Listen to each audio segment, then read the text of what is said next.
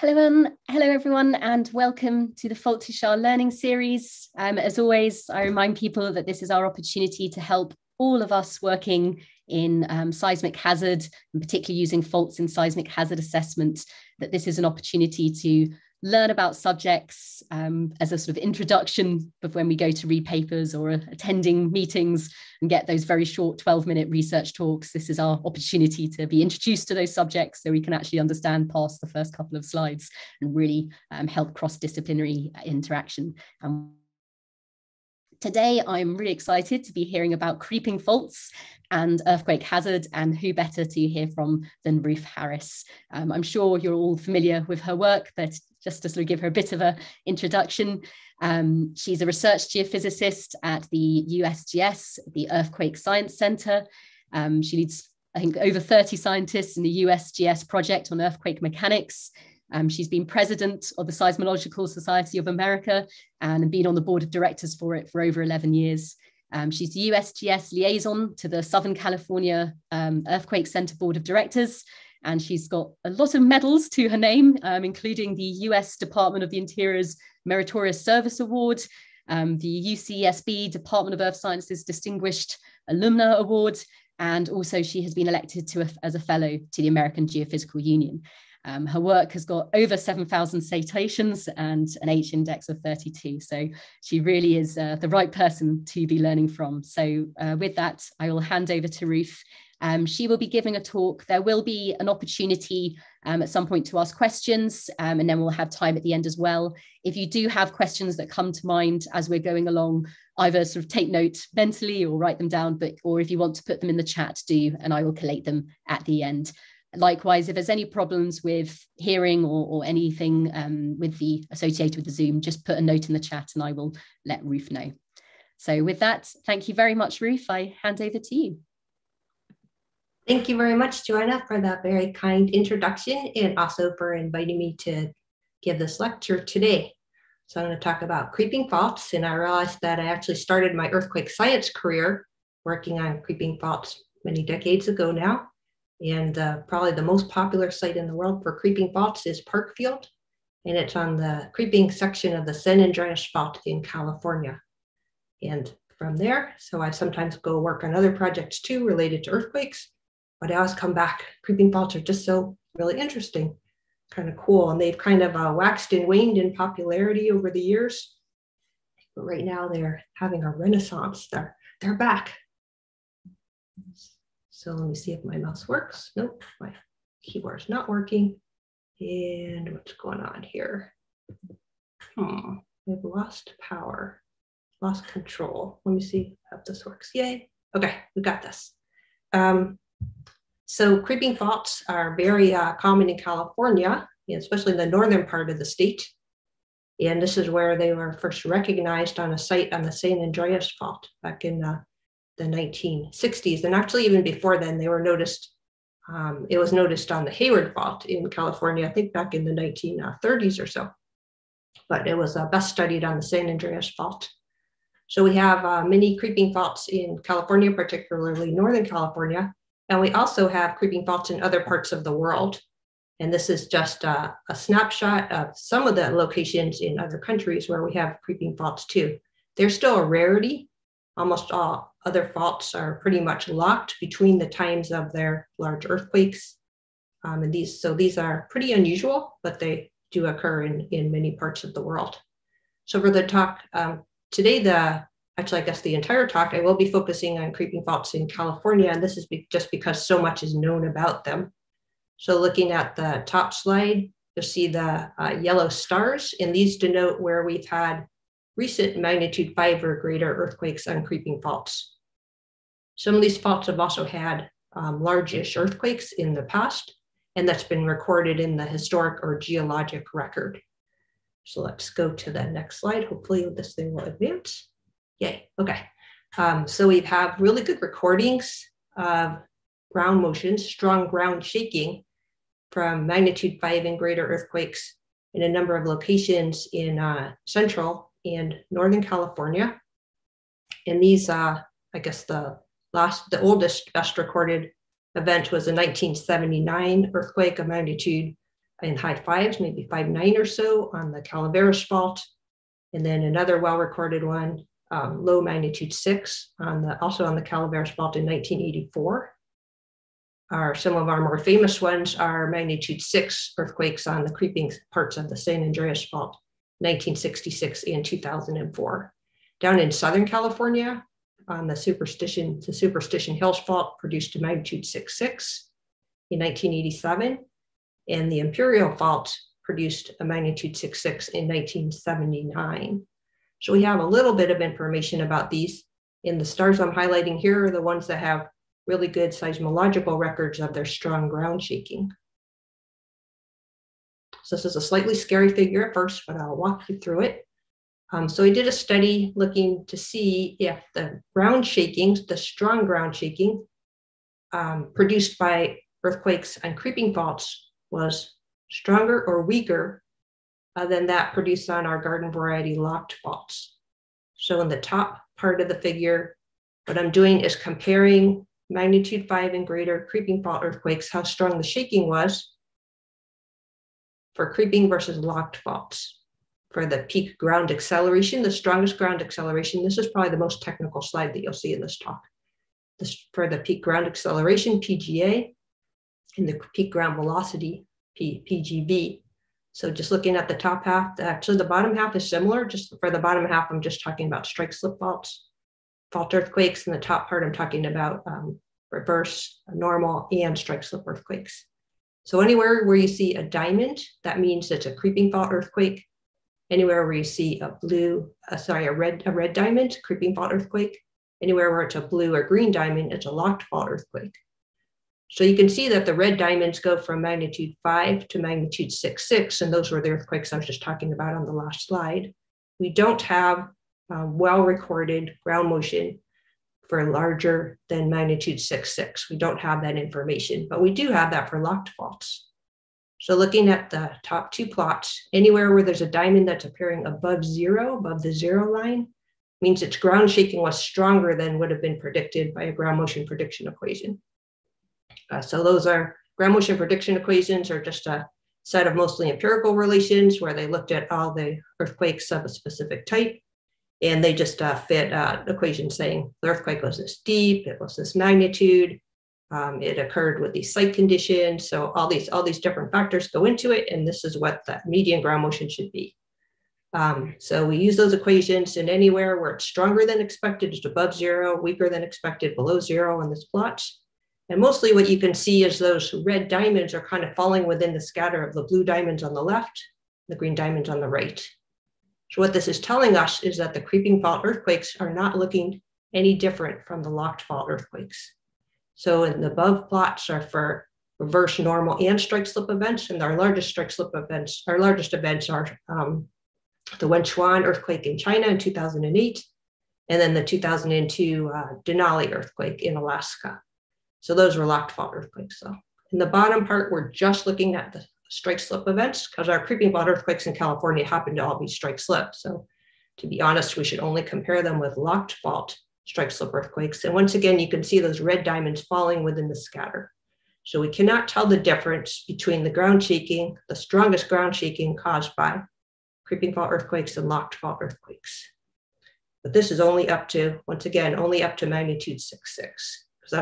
Those are the biggest well-recorded creeping fault earthquakes we have. Okay, so then we can ask another question about creeping fault earthquakes and locked fault earthquakes. Do they have similar fault rupture areas? So when they rupture the fault surface itself, so looking at the top of the figure, you see a locked patch, and it's set within the creeping fault. So the question is, if you have a creeping fault earthquake, is it going to rupture out of that patch or just kind of stay confined to that patch? How does it behave compared to how a locked fault does? So looking at the area that's outlined in the red, on the left, this is just a schematic that I'm not a very good artist, so a schematic I drew for my reviews of geophysics 2017 paper. On the left, you have interseismic, and you have this disparity, this locked patch. And then in the middle, I'm just kind of wondering what's going to happen coseismically. Is it going to rupture out of that patch, or is it going to stay in that patch? And do the locked fault earthquakes and creeping fault earthquakes behave the same way or not? So for starters, we need to get everything on the same kind of scale, because we know, of course, a magnitude 7 earthquake is going to be bigger than a magnitude 6 earthquake and have a bigger area. So the way we do this is to use what we call magnitude log area scaling relations. And I just happened to choose the one by Hanks and Bakken, published in BSSA in 2008. I could have used another one, it doesn't matter. Just the idea is to make it so we account for the fact that bigger magnitude earthquakes, much bigger magnitude earthquakes, of course, have bigger fault rupture areas. So we get everything everyone kind of on the same page, or everything on the same page. And now we're going to compare our creeping fault earthquakes, the red circles, with the locked fault earthquakes, the blue squares. So we have on the vertical axis what would have been predicted, the predicted rupture area for an earthquake of that magnitude. And then on the horizontal axis, we have the actual rupture area for those earthquakes. And once again, we can see that the creeping fault earthquakes are falling within the scatter of the locked fault earthquakes.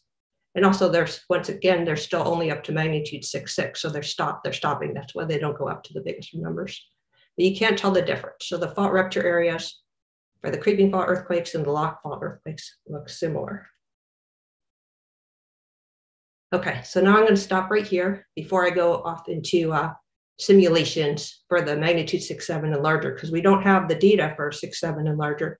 So we're going to do some simulations. So I'm going to ask if there are any questions on the topic that I just talked about.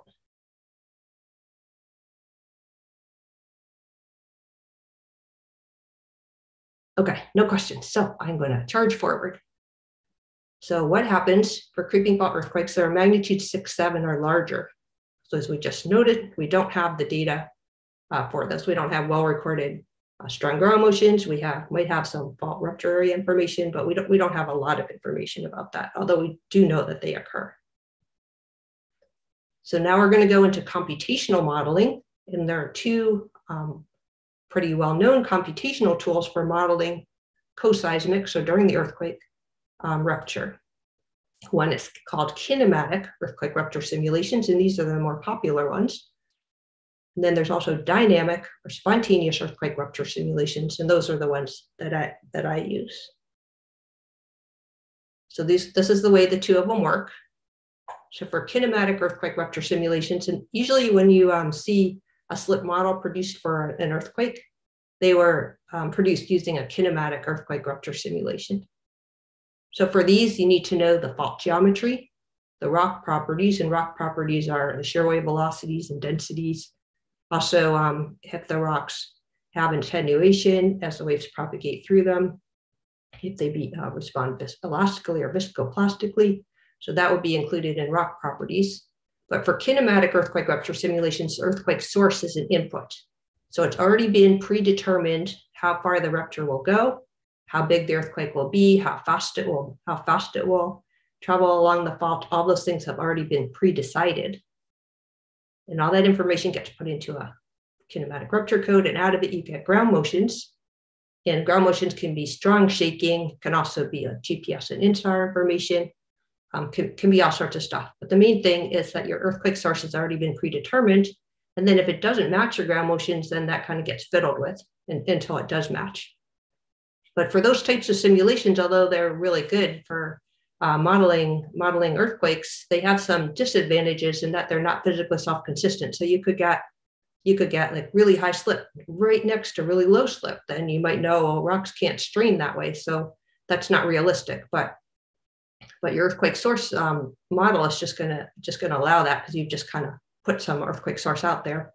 There are people nowadays working on making those earthquake sources more physically self-consistent, and that involves the next method, which is physically self-consistent but requires a lot more information. So spontaneous earthquake rupture simulations, which is this talk, and is also, I think earlier this year, you also heard from Elise Gabriel, and she also uses the same spontaneous earthquake rupture simulation method. So for this method, the bottom part of the slide, similar to before, we also need to know the fault geometry. We also need to know the rock properties, but in addition, we need to know the initial stresses on the faults if it's elastic, and also off the faults if it's not elastic. And we need to know how friction works on the faults themselves. We put all this information into our code, and out of it, we get the earthquake source. And the earthquake source that we get is a result of the interactions of the fault geometry, or rock properties, initial stresses, and friction. So unlike the above, where the earthquake source is kind of predetermined, the earthquake source for our types of simulations are a result, and we also are predicting the ground motions too. Okay, so say we want to use this method, then what do? So first of all, we need to find a well-tested code. And this sends us into a quick summary and overview of a group I'm very excited about, the SCAC-USGS Dynamic Earthquake Rupture Code Comparison Group. So we have been in existence for pretty many years now. And these are pictures of many of the people who have participated in it over the years. Some people started as group members and are still group members, and then others started and now they're working in industry or they're just doing other things. But it's been a really good group, and our overall goal has been to check that our codes, spontaneous rupture codes, are working okay. They're pretty complicated, and at least in the past, someone could publish a result. Even now, someone could publish a result, and you would never know if it was right or not, unless you too did the same simulations. So the goal of these was to go through all these benchmark exercises, and I will show you a quick snapshot of them in the next few slides, and to just make sure that if everyone's using the same assumptions, everyone gets the same results. So we started in the upper left figure here. This was our first successful one, and it's kind of embarrassingly simple from a geologic perspective and even a geophysics perspective. It's a vertical strike slip fault in a homogeneous full space. So that was the first one we did, and it also had a kind of strange nucleation method that was very simple. So that was the first one we did, where everyone did use the same assumptions and got the same results. Then having had that success, then we marched forward. And then two of the examples I want to highlight are at the bottom of the slide. And what we were doing here is was that we were testing a case where one of our colleagues, Joe Andrews, who had just sadly passed away 2 months ago, although he was an older gentleman, where he was simulating the maximum possible ground shaking that could occur at the US's formerly proposed high-level nuclear waste repository called Yucca Mountain. So prior to his work, people had thought that the maximum possible ground shaking over many millions of years, so that's why we got to use maximum possible, would be about 13 meters per second. But Joe did some work simulating the geologic structure of the Yucca Mountain region, the fault dip, and other features that were observed from either in rock mechanics experiments on the rocks themselves, or just known from the velocity structures, and figured out that the maximum possible ground shaking would only be about 3 meters per second, which is still really high. But he decreased the calculated value by about a factor of 3. So the big question was, were these results repeatable? So what we did was we had, Joe Andrews actually initiated it. He did a slightly simpler model for us, and he tested his code results. He produced code results, and then we used the same assumptions that he did, and we checked to make sure that we would get the same answers as he was getting. And that did indeed work. And we published that in a seismological research letters paper in 2011. In addition, we looked at different types of friction. Many of our group members use rate-dependent friction. We use two kinds of rate-state friction, and we also looked at models of thermal pressurization. So that's just another type of friction formulation or possible friction mechanism that might occur during rapid faulting. We, for a long time, just had the 2D models, and then finally we were able to do 3D this past year. We also looked at different types of fault geometries. The upper right figure showing the fault step over, that was the first ever dynamic rupture model that I ever did. That was part of my thesis, my PhD thesis. And this was also the first time that anyone had ever modeled multi-fault rupture, dynamic multi-fault rupture. So where you have the first fault, you have rupture on the first fault, your earthquake's on your first fault, but you don't know if it's going to be able to get to the second fault or not. So we did that just because I thought that was fun. Then we also did rough faults right below that on one single rough fault surfaces. And then in the upper left, we did the case of the fault branch. And the application for that was that my colleague, Jean Herdebeck, had discovered that there was a fault branch a branching fault that no one had known about before that was very close to a nuclear power plant on the Central California coast. So of course, the owner of the nuclear power plant was kind of interested in that, and a little worried. So we were tasked with doing some simulations of rupture starting on a main fault. So the main fault near the nuclear power plant was well known, the branch fault wasn't, just trying to see what the likelihood was that you would actually propagate onto a branch. So we did that problem. We ended up revisiting it a number of times just because it took us a while to figure out how to parameterize the geometry of the fault, and then also to get our stresses to work so that the rupture seemed reasonable.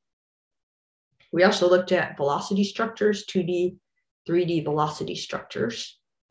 And then probably our most directly applied problem had to do with the 2004 Parkfield earthquake, where we checked to see if we could replicate the results of one of our group members, Shou Ma, who had published a model of that event. And we also produced synthetic ground motions at the seismic stations. Now it's like impossible to construct either kinematic or dynamic rupture model that are perfectly match 1 Hertz data, but we tried. But in the meantime, we didn't agree with each other's results. So our results did all reproduce each other's. Okay, so far we've successfully tested our codes for a variety of mostly generic ingredients. Some were pretty applied, but mostly generic, for fault geometries, rock properties, initial stress conditions, and friction. And we have a number of group papers, seismological research letters 2009, 2011 that I just mentioned, and then also 2018, so our most recent one. And if anyone's more interested in this group's work, definitely feel free to contact me. And then also we have a website that has changed because SCEC changed the websites. And in the current website is strike.scec.org/CVWS. And this is a list of many of our tested codes. And this is a table in our 2018 SRL paper. And the one that we use is one of the finite element codes for the simulations I'm about to show you. And that is the code by Michael Barral, a finite element code. It's been tested with all the benchmarks, and also because Michael was actually the one who designed many of the benchmarks with group input. He did the fine details of all the assumptions and descriptions. Code is probably the best tested of them all. However, many of the other codes are actually available online and have many more flexibilities, are also a parallel code, so can do bigger problems. If you're ever interested in using any of these codes, I heartily encourage you to contact the authors. And then for those that have information about them and resources, some of them are posted in GitHub and other locations. But everyone's really enthusiastic about their code. So if they're still working in geophysics, they would be very happy to help you use their code or just discuss their code.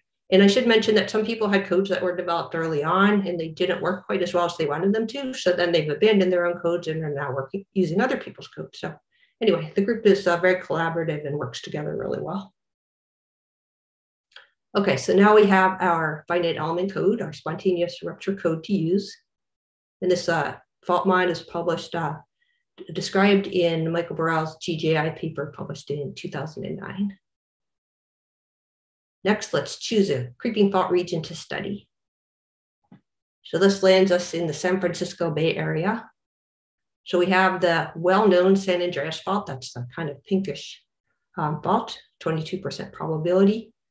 And there's a 72% probability of one or more magnitude 6.7 or greater earthquakes in the current 30-year period, 2014 to 2043, in the San Francisco Bay region, which is home to about 6 million people.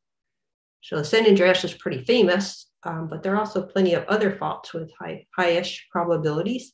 And these include, outlined in orange, the Rogers Creek and Hayward faults, and then in purple, the Calaveras fault.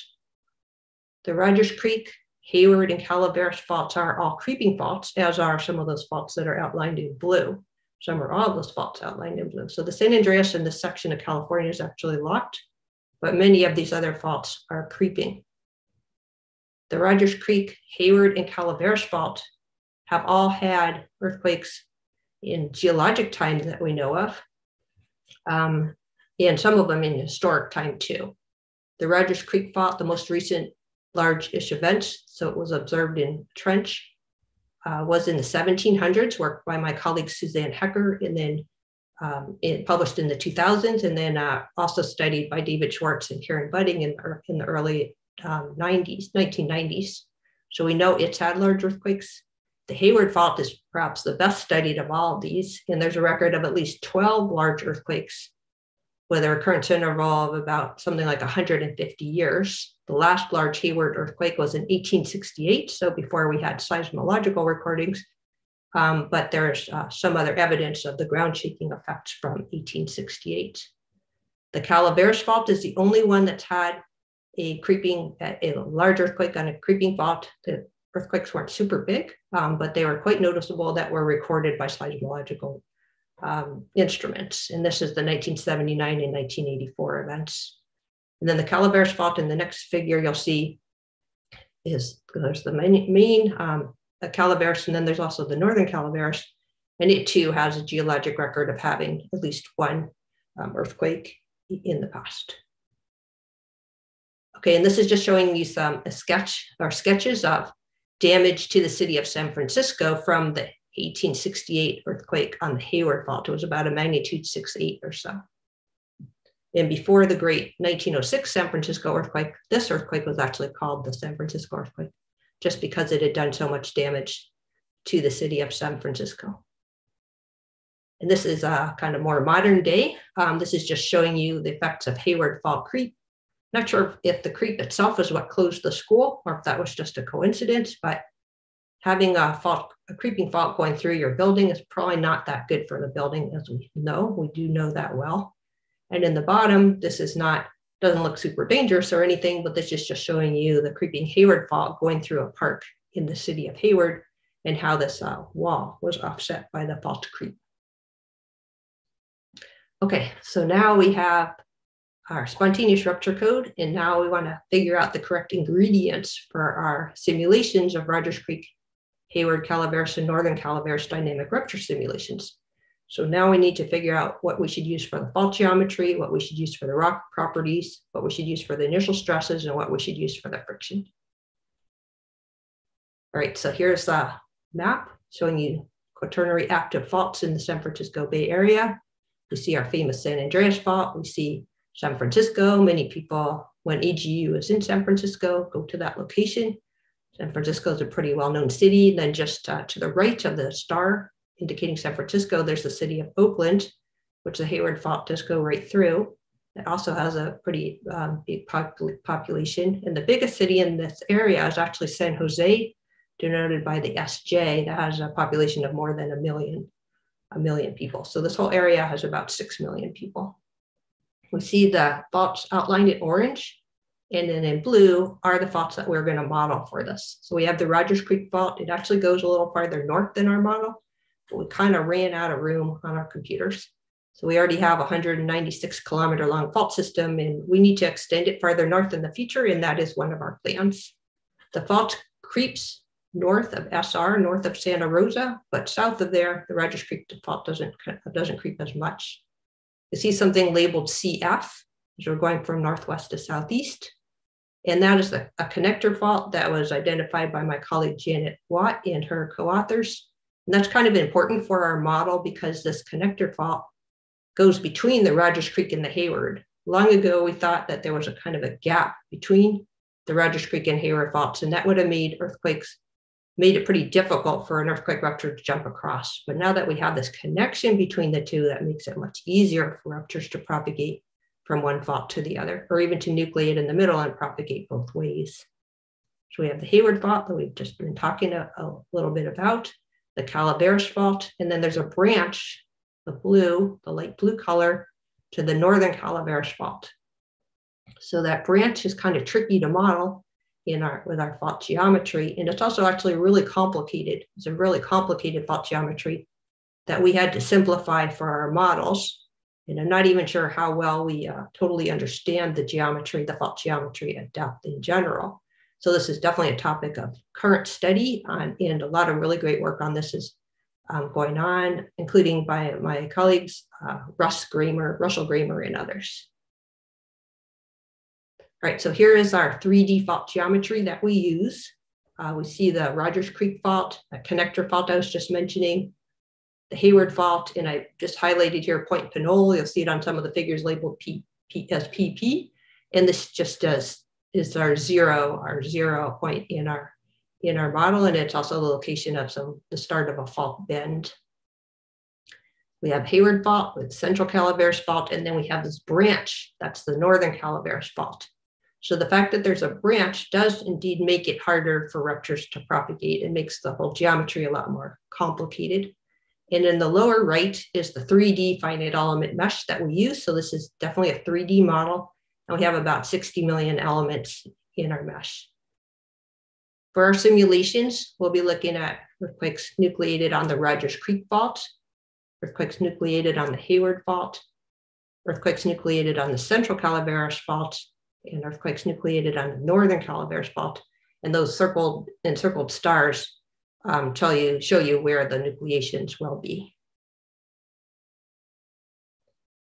Next, we need to figure out our rock units, and we're really lucky for this area in that there's a very good, relatively very good compared to most other regions. There's a really good 3D geologic model. There's a 3D rock properties model. And these are showing you horizontal slices through these models at 140 meters depth as shown on the left, and at 7 kilometers depth as shown on the right. So of course we know more about what the geology looks like that's closer to the Earth's surface, and we know a little less about it as it gets deeper, but we still do know some. And the white kind of faint lines that you see here are showing you the fault surface at those depths. So in the previous slide, you saw this kind of a side view of the 3D fault geometry, and here now we're looking at it in a plan view, so looking at it from above. You'll notice that there are different kinds of rocks that are abutting the faults in different places, and in the next slide, we're going to kind of see a side view of these faults. But in the meantime, these rock units are used in combination with some equations that were put together by my colleague Tom Broker, published in, I think, 2008. Maybe 2005. Anyway, published in the mid-2000s, where he says if you have a rock unit, this rock unit, then at this specific depth, this is what the shear wave velocity will be and the density will be. So we use the Broker equations in combinations with this 3D geologic model. Okay, now let's look at a side view. As I said, we'd have different rocks abutting the faults on different sides of the fault surfaces. So these are views of the fault surfaces themselves, with depth on the vertical axis and a long strike distance on the horizontal axis, going from the Rogers Creek, Connector, Hayward, and Central Calaveras Fault. And before, remember I was mentioning PP, and that's Point Pinole, that's at 0 kilometers along strike. On the top, you see the east side of the surfaces, the rock units, and then on the bottom, you see the rock types on the west side of the fault surface. So mostly we want to know, first of all, is there a velocity contrast across the fault? But also we use this information to determine our fault friction. You see that big orange rectangle in the middle along the Hayward Fault, and that is the San Leandro Gabbro, and that happens to be one of the strongest fault rocks in the area. Right next to it, we see serpentinite, and that happens to be one of the weakest fault rocks in the area. But they don't evenly abut across the fault, so then we have to figure out how to deal with that fact that we have a contrast. But fortunately, some rock mechanics lab experiments have figured out what to do with that, and that we use the weaker rocks when a strong fault and a weak fault, a strong rock and a weak rock meet each other across the fault. So that's the main fault surface, and then the same thing we have for the Northern Calaveras Fault, that fault branch. There, the rocks are a little bit more similar, but you can see the different rock types on each face of the fault. Now we have those same figures, and this on the top half, and then on the bottom half of the slide is just showing you how that translated into shear wave velocity. So we have like the dark red, that San Leandro Gabbro is a really high shear wave velocity on the east face of especially of the Hayward Fault. Okay, now we need to figure out what to do with fault friction. So for fault friction, we choose slip weakening. It's the most common, most popular type of friction formulation. And because we're only looking at the co-seismic period, only looking at the earthquake itself, it is fine to use slip weakening. If instead we are looking at what happens after the earthquake, looking at post-seismic slip, or even looking at interseismic slip at the time between large earthquakes, then we would not be able to use slip weakening. Instead, we would need to use some rate-dependent friction formulation instead. But because we're just looking at co-seismic, slip weakening is fine. For slip weakening, the coefficient of friction depends on how far a point on the fault has slipped. We need to know the static coefficient of friction, the dynamic coefficient of friction, and then what we call the slip weakening critical distance. And the slip weakening critical distance just is how far the fault has to slip before you go from static, linearly decrease from static to dynamic friction. So this is kind of like Coulomb friction, just a little bit different because it has one or two more parameters than Coulomb friction does. All right, so we need to figure out our static dynamic coefficients of friction. Fortunately, our dynamic coefficients of friction are figured out for us. And this was done in lab experiments on rock samples that were collected at the surface, at the Earth's surface on the Hayward Fault. And this is work done by my now retired colleague, Carolyn Morrow, with her not retired colleague, Dave Lochner, and emeritus scientist, Diane Moore. So they did experiments on these rocks, and they also did experiments on similar rocks that appear in the San Andreas Fault Observatory at depth at north of Parkfield in the creeping section of the San Andreas. So the main thing is that the San Leandro Gabbro is much stronger than the other rocks and even has a higher sliding friction and also higher static friction. And the serpentinite is weaker. And then the other rocks are kind of more similar to each other in their friction behavior. So we kind of assign them an average value for dynamic coefficient of friction. To get static coefficient of friction, we use a relation by Teng-Fang Wang, published a while ago, where he said that static friction is about 20% higher. Okay, lastly, we need to figure out our initial shear stresses. So we assume a constant normal stress on the fault surfaces because we don't know what else it should be. And then for our initial shear stresses, we assign them based on whether parts of the fault are creeping or locked. So for the same rock type, higher initial shear stresses are assigned to the locked patches, and lower initial shear stresses are assigned to the creeping patches. So that means we need to figure out what the pattern of fault creep looks like. This is, once again, depth. This is on the fault surface itself. Rogers Creek, Connector, Hayward, Central Calaveras, going from 0 down to 14 kilometers. And then the Northern Calaveras Fault too, below. The Northern Calaveras Fault is a little bit of a deeper, slightly deeper fault. It goes down to 14 kilometers. The others don't go down quite as deep. So we have creep rate or slip rate, interseismic slip rate information from Estelle Chaussard's JGR 2015 paper. And she gave us information for the Northern Calaveras Fault, which is super helpful.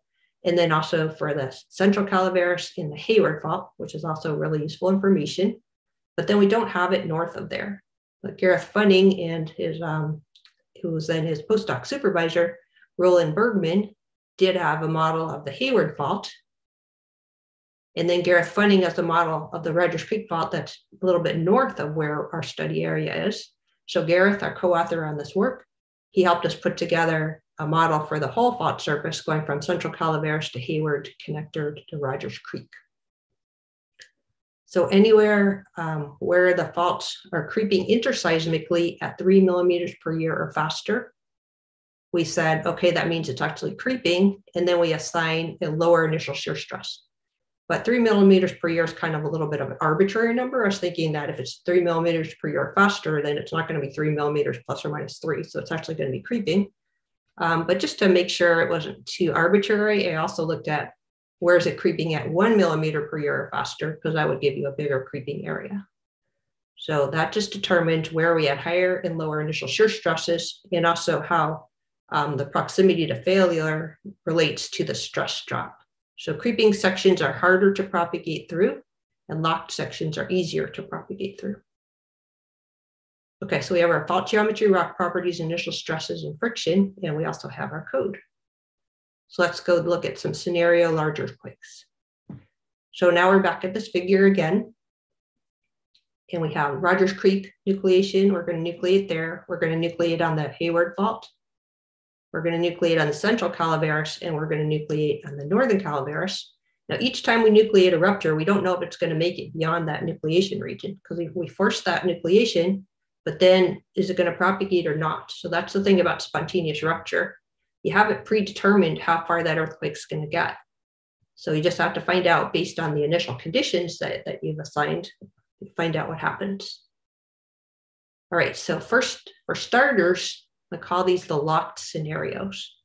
So this assumes that we don't know anything about the fault being a creeping fault, these faults being creeping faults. We just think, oh, they're just regular faults. Left side of the plot, going from top to bottom, left side of the figure, going from top to bottom. We have Rogers Creek nucleation, Hayward nucleation, Calaveras nucleation, and then Northern Calaveras nucleation. Okay, let's go back to the top left figure.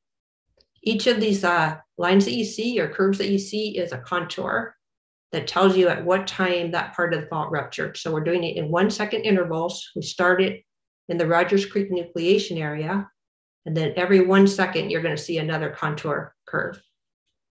So we see after maybe, I can't quite tell, 15 seconds or so, the rupture gets to the northwest end of our Rogers Creek model.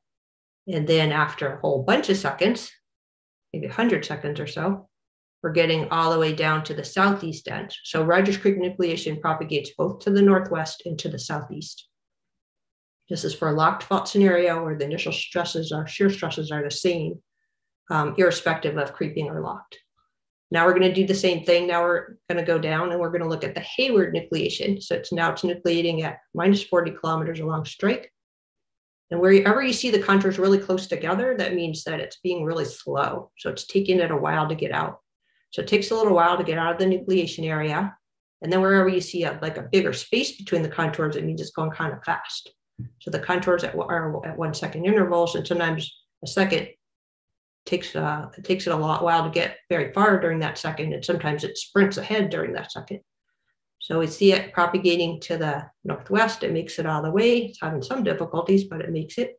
And then similarly, it makes it all the way to the southeast. Now we're going to nucleate on the Calaveras fault. Also has a little difficulty getting out of the nucleation area, but it makes it all the way. In some places, it's kind of sprinting forwards. Other places, it's kind of slow, but makes it all the way to the northwest and southeast. And in this case, for Calaveras nucleation, it actually triggers the Northern Calaveras fault, that fault branch. It actually triggers a little bit, but then stops. Then last, Northern Calaveras nucleation. So for all the different runs we did for the Northern Calaveras fault, it always propagates all over the Northern Calaveras. It never gets stopped. So here, in this case, it ruptures that entire fault branch, jumps across, but it takes it a while. So you see those bunched up in the bottom left figure. You see those kind of bunched up contours. It takes it a while, but it is able to make it onto the main fault, to trigger the main fault, make it along the main fault, and then rupture from all the way to its southeast end to its northwest end. On the right side, we see the final slip. And the maximum slip here is 6.5 meters, which is a lot. This is the max. These simulations are the biggest earthquakes that we produce. And the Rogers Creek nucleation one is the biggest one overall. Final slip for the Rogers Creek is up to 6 meters, 6.5 meters. It's kind of high. And the slip that appears here, the slip patterns that appear are related to the velocity structure, also to the friction coefficients that we used, and to the fault geometry. So all of those are playing a role in these simulations. Okay, so this is locked fault, maximum possible, pretending that there's no fault creep at all. That has no effect. And then just some snapshots of ground shaking at the Earth's surface, 15 seconds and 30 seconds after each nucleation. And the peak is actually a little higher than 1.5. It's kind of capped, but you'll also have the strongest ground shaking at the Earth's surface due to those scenarios. Okay, now let's say we do know that the fault is creeping, and we're going to use the 3 millimeter per year contour to say where those parts of the fault. So anywhere where it's creeping at 3 millimeters per year or faster, then we are going to say that's a creeping patch, and we're going to have lower initial shear stresses. All right, so in these figures, just looking at the left side, the shaded parts of the figures are those creeping patches. So anywhere where it's shaded is showing where you're creeping at 3 millimeters per year or faster. And that means that we have lower initial shear stresses there. So let's look first, top to bottom on the left side of the figure. Rogers Creek nucleation propagates successfully to the northwest, doesn't have far to go. It gets a little stuck as it's going to the southeast. You'll see the contours kind of bunched up around Point Pinole, PEP at 0 kilometers along strike. It does make it through there, propagates, gets a little stuck around minus 60 kilometers along strike, or minus 70 kilometers along strike, makes it through, and then makes it almost all the way to the southeast end, except the contours are all bunched up. It kind of gets stuck right before it makes it to the end. So the creeping part, probably because they got deeper there, do impede it right near the end. Next one down, Hayward nucleation, propagating to the northwest. You see once again, around Point Pinole, getting a little stuck there, but does make it through, makes it all the way to the northwest end. Going to the southeast, it makes it down to about minus 120 kilometers or so, 110 kilometers before it gets stuck. It tries to make it through the creeping patch, makes it a ways, but then stops. Central Calaveras, I'm not showing that plot because it nucleated but didn't go anywhere. So as I said with spontaneous rupture, it doesn't necessarily mean that you're going to be able to propagate all the way. It depends on if the initial stresses are sufficient and the propagating waves and stress waves allow you to go or not go. Northern Calaveras always propagates no matter what. And I think it's because its creeping patch is pretty small relative to its fault, the whole fault region. It propagates and lightly triggers the main fault, but then that stops. Right side of the plot, you'll see the final slip. And this final slip is now less than it was in the last slide. And then ground motion for Rogers Creek, Hayward, and Northern Calaveras nucleation, and it too is lower than in the last one.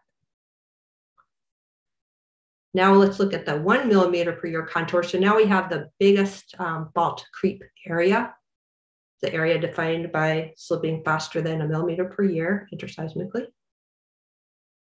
And this is the shaded region. Once again, it's the creeping area. So now you'll see the creeping area is much bigger than it was on the previous slide. We have Rogers Creek nucleation, always makes it to the northwest end, nothing to stop it. It has some difficulty as it's getting towards kilometer 0, Point Pinole. Does manage to make it through, although it's kind of slow. There's a little lock patch there that helps it go a little bit farther, but then it gets stuck and stops. So it makes it onto the Hayward fault, but doesn't propagate. Actually, it does propagate pretty far, but not all the way. It definitely gets nowhere near the Central Calaveras fault. I'm not showing a Hayward nucleation because it nucleates but can't propagate. It's unable to. I'm not showing a Central Calaveras nucleation because it nucleates but is unable to propagate either. And I am showing Northern Calaveras nucleation because, as always, it nucleates and then propagates all over on that fault branch. And then to the right, our final slip, and it too is less than the last. It's less than the last two cases of either fully locked or 3 millimeters per year. Snapshots of ground shaking. All right, now we're going to do a preview of the movie, and I'm hoping the movie's going to work. But I got enthusiastic last night and thought I'd be successful. So we'll see if this goes. All right, so this is the case we're going to look at. The creeping fault's 3 millimeter per year, which you saw 2 slides ago. And here I'm also going to add some cohesion. So cohesion, if you do like simple Coulomb failure, know that the shear stress in order to fail, in order to slide, your shear stress has to exceed your coefficient of friction times your normal stress plus cohesion. So that's the kind of cohesion I'm using here. And the reason to put some cohesion is dynamic rupture models, because the Earth's surface is a free surface, often kind of tends to blast towards the Earth's surface, produce way more slip than might be expected in nature, and then also sometimes go super shear. But we didn't have that problem of super shear, unexpected super shear in ours. And super shear just means your rupture is going faster than the shear wave velocity. It's kind of fast. So often in dynamic rupture models, if you don't do anything, then you might get too much slip, too much action right at the Earth's surface. That's generally not observed in nature. Instead, in nature, we have all sorts of complexities at depth and near the Earth's surface that might tamp down this behavior. So I'm going to try to deal with that by putting in the upper 3 kilometers of the fault surfaces, put in 3 kilometers of cohesion, put in 2 MPa of cohesion and just taper it down a bit. So this is now including not only the 3 millimeters per year contour of creep rate outlined in the shaded areas, but also a bit of cohesion in the upper few kilometers of the fault. So we have Rogers Creek nucleation, propagates to the northwest, gets a little stuck around Point Pinole, probably due to the fault bend there, but makes it through the creeping section, makes it a little ways, and then just kind of gets stuck just after it gets onto the Central Calaveras Fault. Next, we have Hayward nucleation, and that's the movie I'm going to show you. So we have nucleation on the Hayward Fault at minus 40 kilometers long strike, barely makes it out of the nucleation area, propagates along, and then encounters the fault creep, and then it's kind of stopped to the northwest, makes it a little ways through the fault creep, and it also gets a little bit stuck and doesn't quite make it to the Central Calaveras. So we're going to see that movie. And then Northern Calaveras fault is always propagates, and then this one also triggers a little bit. So let's go see if I can get the movie to work. All right, one thing to notice is when my colleague was making this movie, he flipped northwest to the other direction. So Rogers Creek Fault, Point Pinole, Hayward Fault, and Central Calaveras Fault. The Rogers Creek Fault's now starting on the left. The top is the fault surface itself, and the bottom is the ground shaking at the Earth's surface. We're having the earthquake nucleate on the Hayward Fault, and it's propagating towards San Pablo Bay, towards Point Pinole, San Pablo Bay, and the Rogers Creek Fault, going to the northwest. It's encountering the creeping part. It's getting stuck, and it is stopping as it propagates to the northwest. To the southeast, it's aiming towards the Central Calaveras Fault. It looks like it might get all the way there, but then it too encounters a creeping section, and it is stopped to the southeast. Meanwhile, the waves continue to propagate throughout the San Francisco Bay Area. And I'm going to try to show this movie one more time, but you need to let it run for its full 50 seconds. And maybe I will not, because my pointer just disappeared. Okay, see if it'll let me do it. And it will not. So this movie is also available in the supplement of our 2021 JGR paper. Okay, so let's have a summary. Part one, we compared well-recorded magnitude less than 6.7 earthquakes, so magnitude 6.6 and less, on creeping and lock faults. And when we did that, we noticed that they produced similar peak ground accelerations and peak ground velocities, and also ruptured similar sized fault areas. The ground motion study is published in a 2014 paper with, that I wrote with Norm Abramson. And then both of these studies are details of our, and other stuff too, is in my large earthquakes and creeping faults reviews of geophysics paper published in 2017. For part two of the talk, we used the dynamic rupture method, spontaneous earthquake rupture method, to simulate large earthquakes on some creeping faults in Northern California, the Rogers Creek, Hayward, Calaveras, and Northern Calaveras faults. And some of our simulated earthquakes were stopped by the creeping sections, and some weren't. And in tables in the paper, we have lists of what the magnitudes were for these events. They happen to range from magnitude 6.7 to 7.4. And I also have a bunch of information about this study. And important factors that we found were the nucleation site, the fault geometry, and the pattern of fault creep.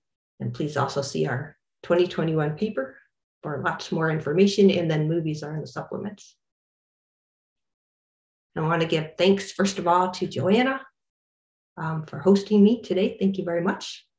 And then for funding to the USGS Earthquake Hazards Program, the PG&E CRADA, PG&E USGS Cooperative Research and Development Agreement, and my JGR 2021 paper co-authors.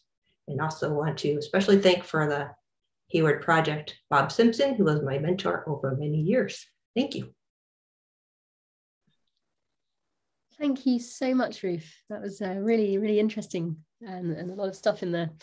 If anyone has any questions, please do put your hand up through Zoom, or type your question into the chat, or just say I want to ask a question in the chat, or if you just want to speak out, then do whatever is easiest with whatever technology you're using. And please do ask questions. We have just a few minutes, so if anyone has any burning questions, do ask. Athanasius. Hello, Ruth.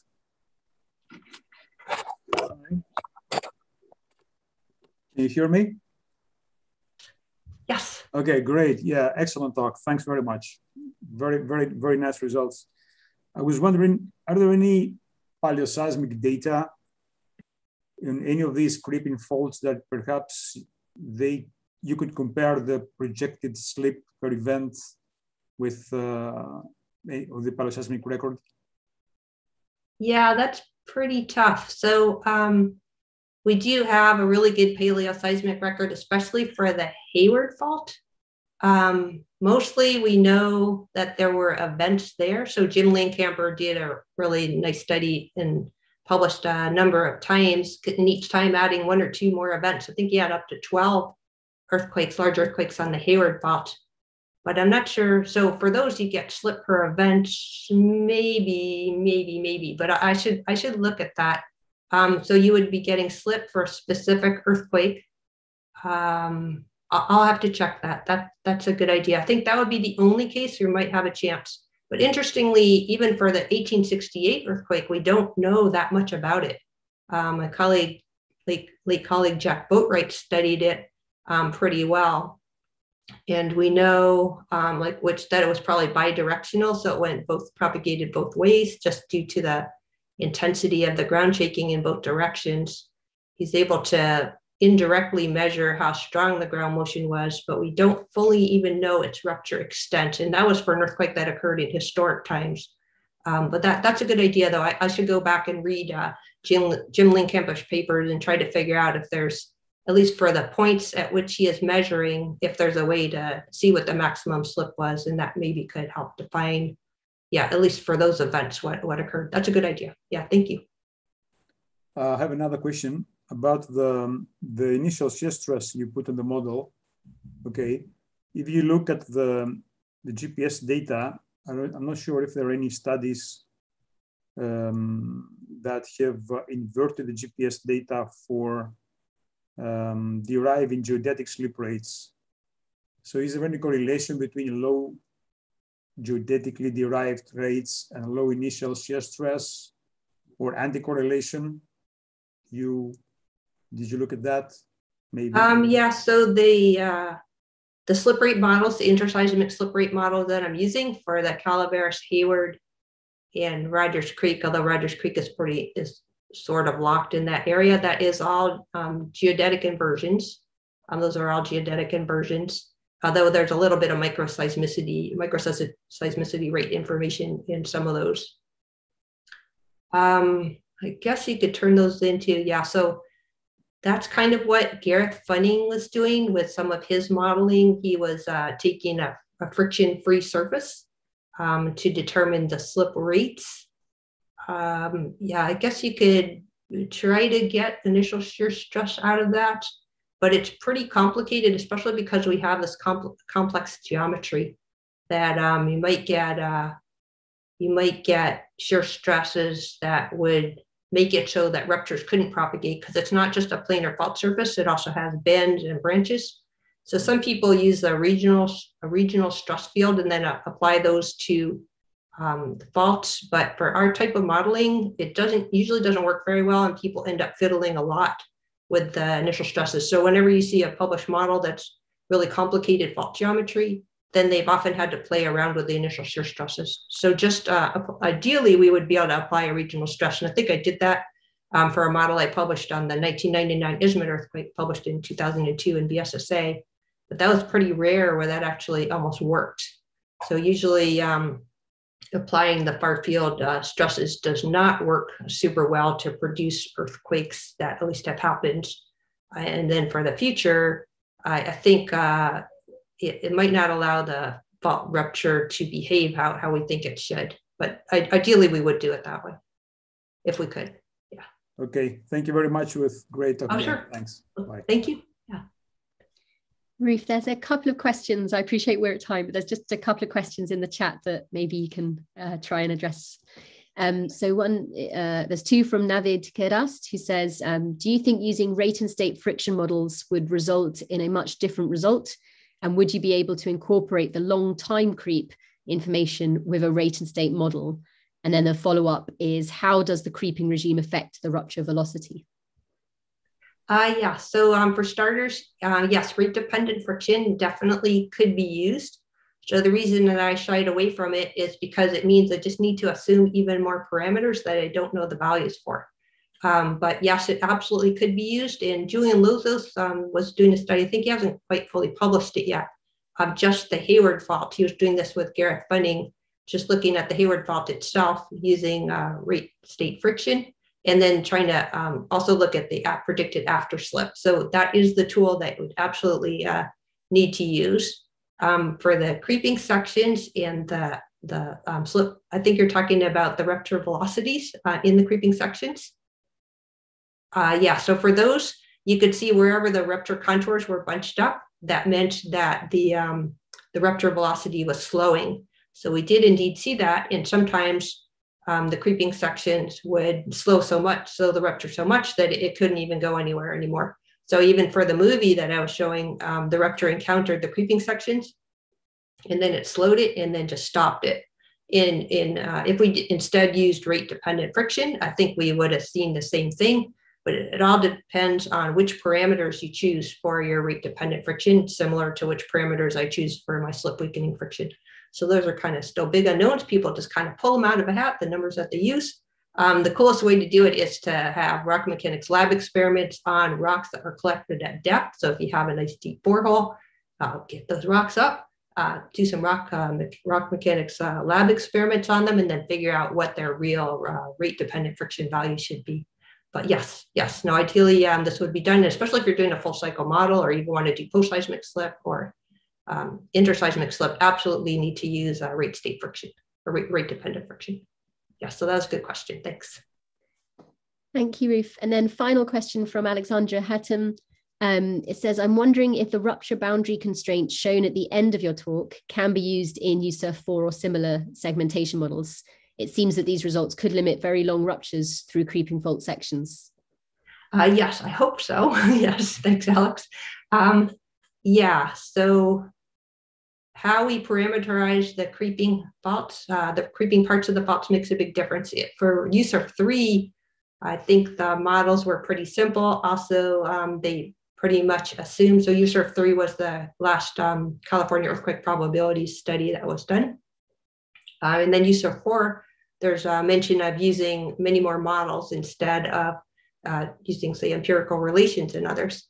So in USURF3, most of the faults were assumed that it was assumed that almost all the creep was just at the Earth's, almost all at the Earth's surface and not so much at depth. But I would think that these types of models could be helpful in revising at least a little bit of how we understand the creeping fault mechanisms. But we still will need to figure out which are the appropriate dynamic rupture types of simulations to use, and what should our initial, especially our initial stresses and friction parameterizations be. Yeah, so I hope that this would be useful for USURF4. Yeah, thanks. Thank you so much, Ruth. It's been really interesting talk, and thank you for the questions and all the answers to the questions as well. So what I'd like to do is now do a final thank you to Ruth Harris for her talk today on creeping faults. And I look forward to seeing you all next time at our next event. So thank you again, and bye everyone.